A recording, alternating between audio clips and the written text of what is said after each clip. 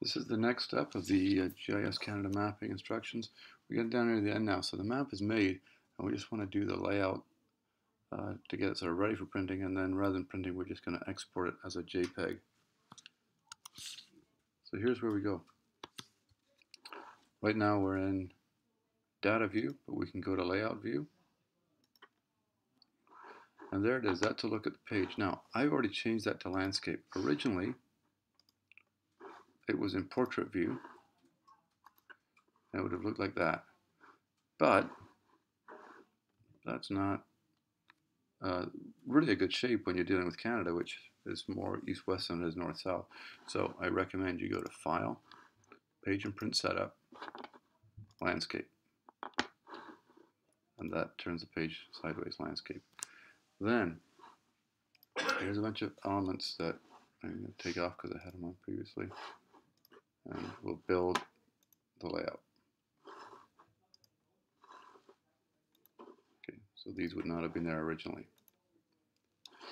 That graph was put there in a previous step, you recall. I'm just going to drag it over to the side here a little bit. On this map, if you're not quite happy with the zoom of it right now, you can change the zoom the same way you would in data view. I can use this zoom tool and do that. Zoom it a little bit. I can zoom in a little more, zoom out a bit. You know, do all of those normal zooming things. The main things that you want to have on a layout are a title, a scale, a legend, a north arrow. So those can all be found in this insert menu. This is key for layout. Insert. Data frame for another time. Title. Gotta have a title. Right now it's saying, as in Canada, that's from a previous thing I did. So this is population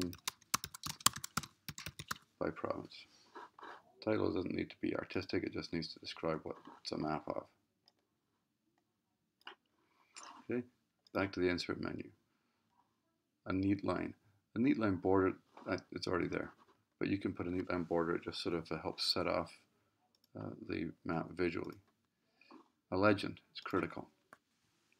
This side shows all the layers that we have. Cities, rivers, Great Lakes, other lakes, Canada 1. Cities, rivers, Great Lakes, other lakes, Canada 1. This side shows the ones that are going to appear in the legend. I want my cities layer in there because we did stuff with it. The size of symbols matters. I want my Canada 1 there because the shading patterns for population matter. But the rivers, that doesn't need to be there. The Great Lakes, I don't need a legend for that or for the other lakes. So these are the only items I actually want in my legend. I can give it a title if I want. I can change the font color if I want. I'm not going to bother with that. I'm happy with what there is. This is kind of cool. It's usually good to have some sort of a border on your legend. I like to put a bit of a background on it, just because sometimes it covers over a little bit of the map and I don't want it sort of showing through. There is a white option there. If you want to put a drop shadow, you can do a drop shadow. Just to show what you do, I'll do that. And next, the rest of these things I don't usually bother. So there's my legend. You can see it's got that great drop shadow, very artistic.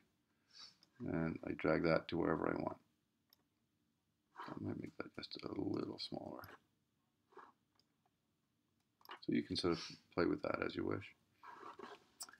I'm also going to insert a north arrow. Greatest selection of north arrows ever assembled, right here. Choose one you like. Choose one you like. I like that one. Okay, where is it? It's come right in the middle of Saskatchewan. I don't need to bother with that. I'll put it up here in the north appropriately enough. Make it a bit bigger. And I'm going to have to insert a scale bar. And again, lots of options of scale bar here. I like that one.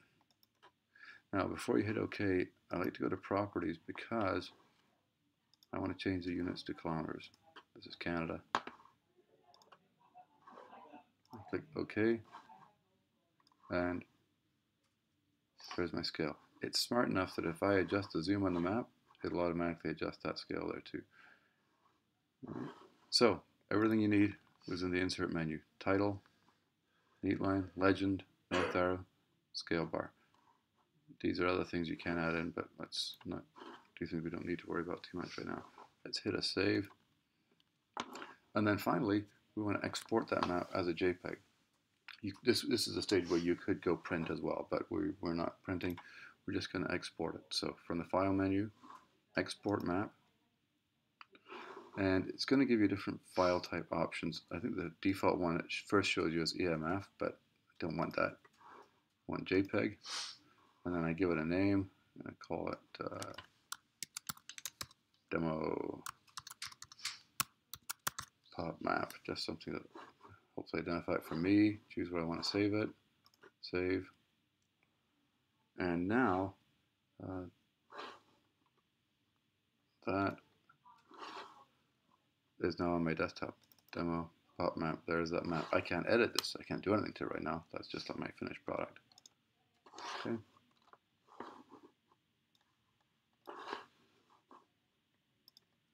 So I can go back in here now. And that's now saved. So now if I want to go back in and start changing the map, putting in different variables in here, for example, hint, hint, because that's coming next.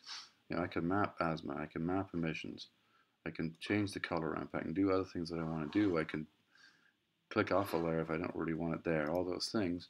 And as long as I just update my title and then export them, then I have new ones made again.